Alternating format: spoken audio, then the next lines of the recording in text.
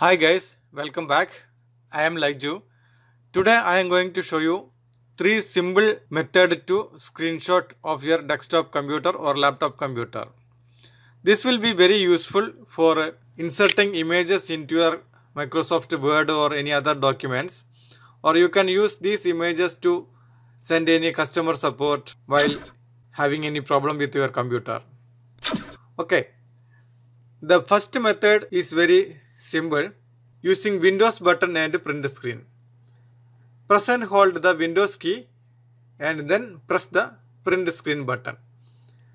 This time your computer screen will dim out for a second and it will automatically save the captured screen image on your user folder picture screenshots.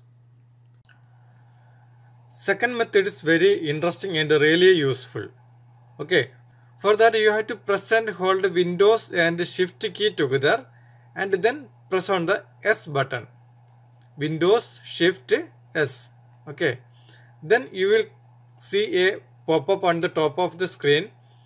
There are 4 different options. The first option is rectangular snip. Using this you can draw any custom rectangular to get a screenshot. Okay. The second one is free form snip. Here you can draw any area to capture that area. Okay. The third one is window snip.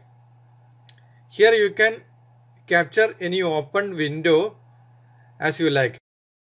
Fourth one, full screen snip. Okay. So first I will show you the first rectangular snip. Click here, the first one, and then just click and drag on the image that you want to snip.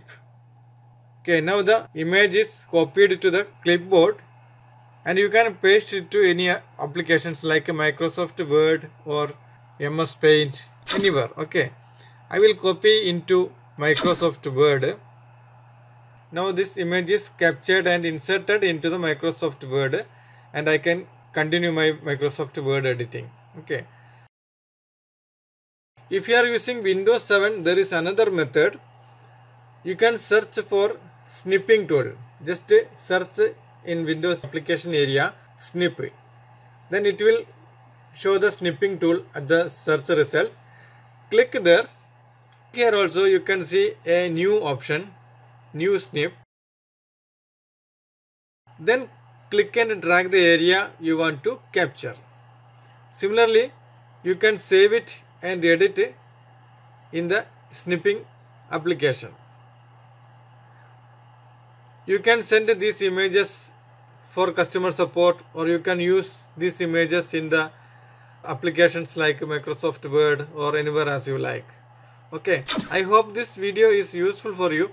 If you like this video, please give a thumbs up and don't forget to subscribe on my YouTube channel. Thank you.